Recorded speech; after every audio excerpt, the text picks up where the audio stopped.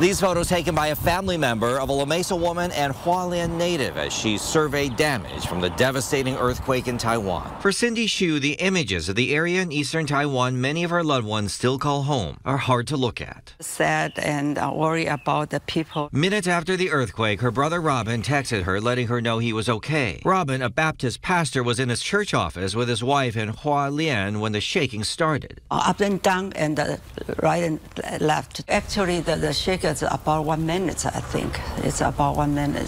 Xu says her brother's newly built church escaped unscathed. That wasn't the case for the house of her niece, who lives just south of Hualien. The shaking and the ceiling fan just fell down, dropped. Feel lucky they are not under the fence. Her niece also taking these photos of damage nearby, a battered school. This is what remains of a church member's home. Very scary because, it never so big. Xu, who grew up in Hualien, says while the community is used to earthquakes, she is extra sensitive to the threat. She was told as a baby a quake caused a wardrobe to strike her cradle with her inside. She wasn't hurt. Feel so nervous. So when I sleep, little shaking, I will wake up. While the images are traumatizing, Xu is grateful the quake didn't occur a day later when a local holiday would have attracted tourists. She's also grateful for the support Hualien is receiving. Taiwan, the other city, they will try to help. Confidence, they will recover very soon.